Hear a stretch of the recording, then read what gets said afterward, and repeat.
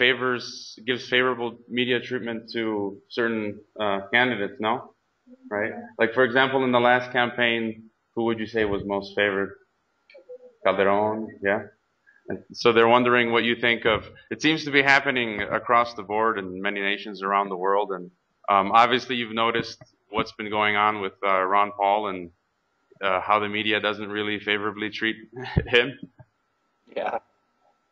Yeah, I mean, the electoral process, as far as my country, I can't speak for others, but the electoral process here is, I mean, it's like the most complicated math problem you will ever try to figure out. The way that they use the electoral college and the popular vote and the delegate vote and everything else, it's so confusing at times that we don't even understand when there's a huge number of people crying out for support of one person, yet they didn't get the most populated county, or they only received this many delegates, or well, we're using the electoral college system and this state only gets so many electoral votes, and it just it doesn't make any sense. I mean, it should be, and this is of course just my opinion, but it should just be hey, the entire country makes a vote and they count all the votes at the end, and whoever has the most is the winner. I mean, that would seem like an obvious, rational choice. This is what happened to Al Gore, right? But then he lost that one, and we know they've got those Diebold machines, right? So that's something to watch out for. Oh yeah. And Al Gore should have won that election. I mean, and we all know it, whether you support Al Gore or not. He was definitely cheated and embezzled out of that election, and it's that's not American democracy. Right. I'm no fan of Gore, but I would guess that he won that one. Me neither. And what are the opinions of some of your colleagues? You mentioned some are, warmongering. I have friends and family also that have served or are currently serving. I mean, do you see a diverging opinion, or is there still this kind of monolithic opinion of people in the service? Because I know Ron Paul has the largest support out of all of the candidates, and I don't know if that's like 2 times over or something. Yeah. As far as military support, you mean? Yeah.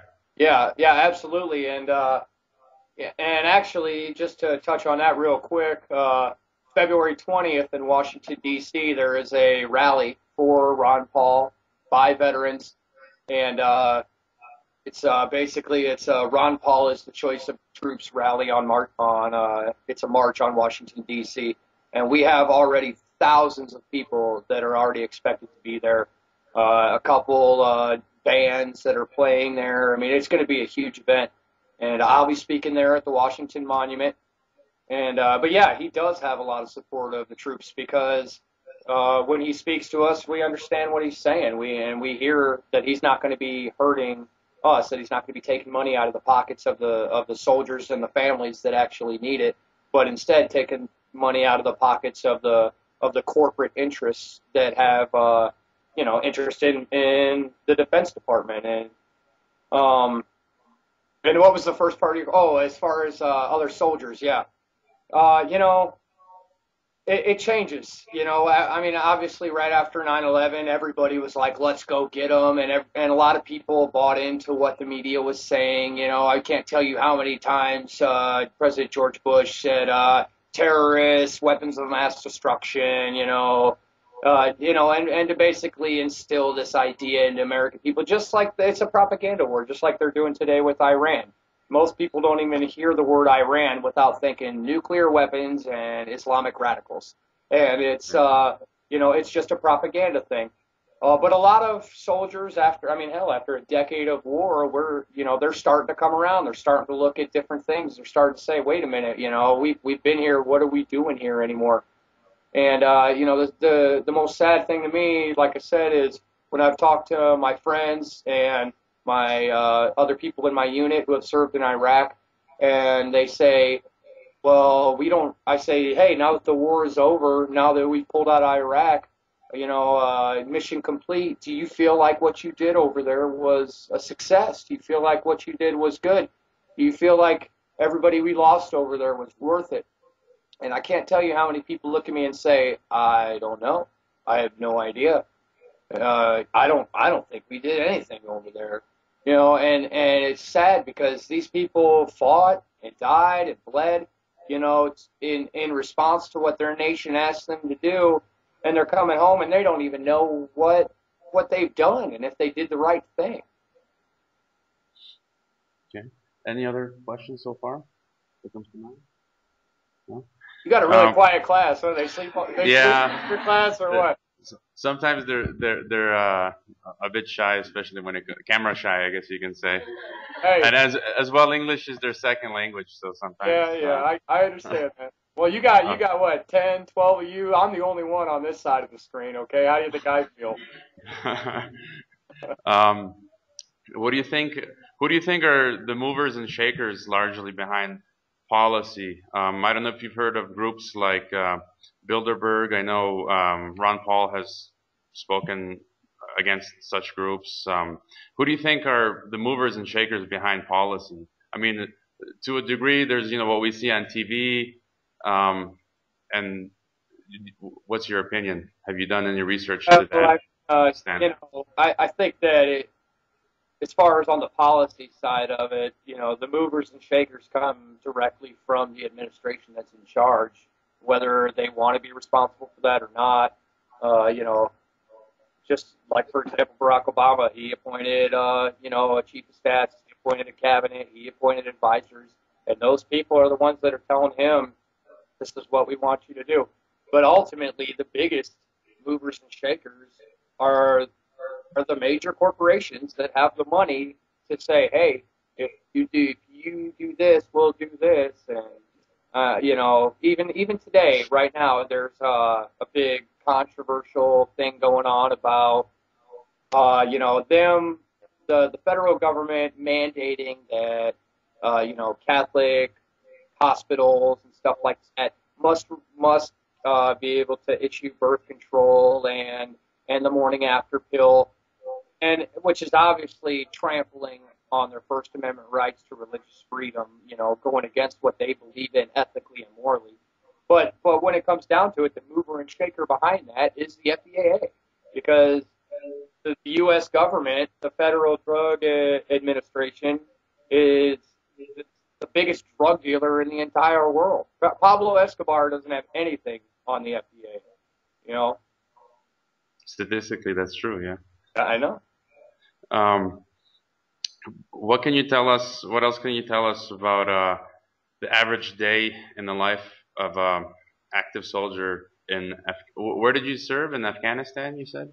Yeah, I was in Afghanistan. I mean, as much as you can tell us, without going into any great detail.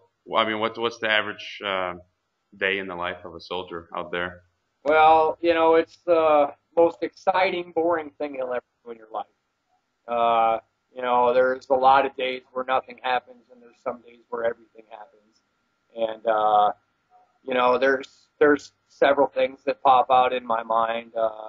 I remember a man come into our base with 2 children, and they had third-degree burns all over them, and the little girl had brain matter exposed, and it was it was horrific. And I just remember thinking how horrible that was. And even as he was standing there and our Army medics were working on his children, he was asking us for food and water, and it just goes to show that the people have over there. Like you said, I really can't get into too much detail, obviously, for operational security purposes, but like I said, there's a lot of times where you do nothing. You sit around in your rack all day. You burn your own feces, and you just do nothing. You work out, and then there's some days where you're on patrols and you're running missions, and it's like everything's happening all at once, and you're not getting much sleep. But all in all, it's horrible. I wouldn't recommend anybody go over there. Another question was, could you describe the moment where it led up to your decision of thinking that, you know, the best idea would be to bring the troops home. Like, where was this sort of turning point where, I mean, you said you followed Ron Paul and his beliefs for a while. When did this turning point happen for you? Well, you know, Congress passed, excuse me, Congress passed resolution in 2001 to go after the Taliban, or excuse me, Al Qaeda, and anyone responsible for the 9/11 attacks, including people that harbored them, etc. So, you know, and I was all about that. I thought, yeah, that's exactly what needs to happen. Now, mind you, that most people that were responsible for 9/11, the actual hijackers, were mostly Saudi Arabian.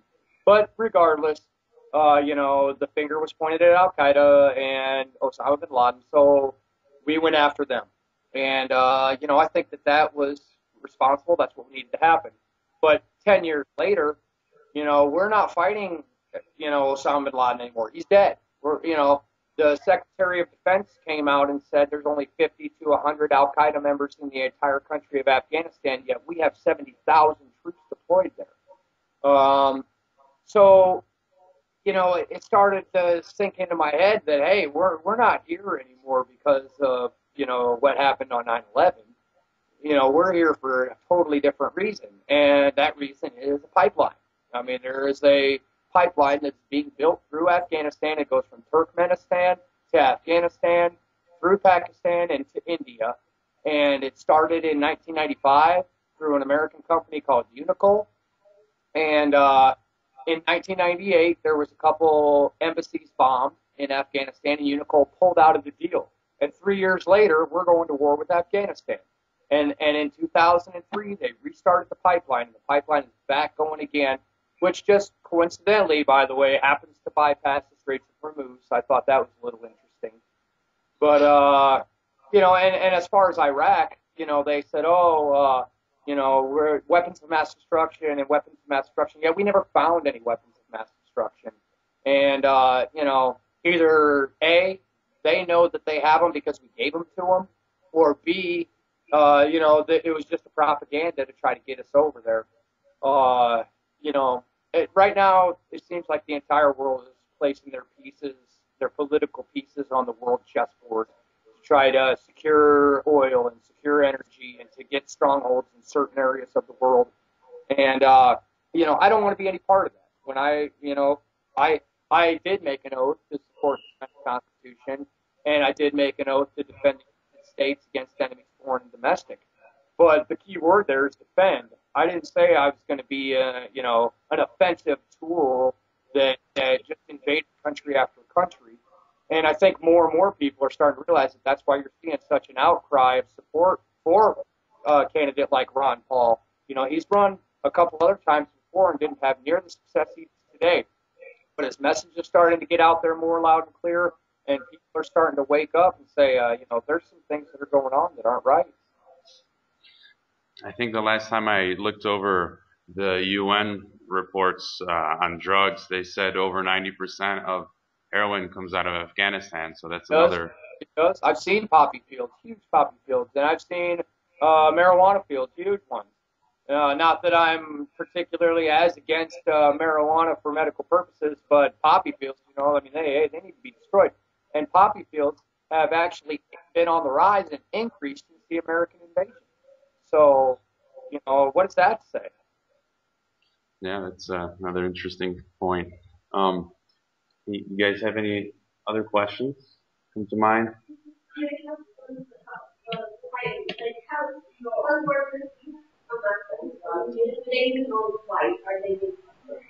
Okay, so how do the Afghanis perceive the whole situation? Do they believe what the West says?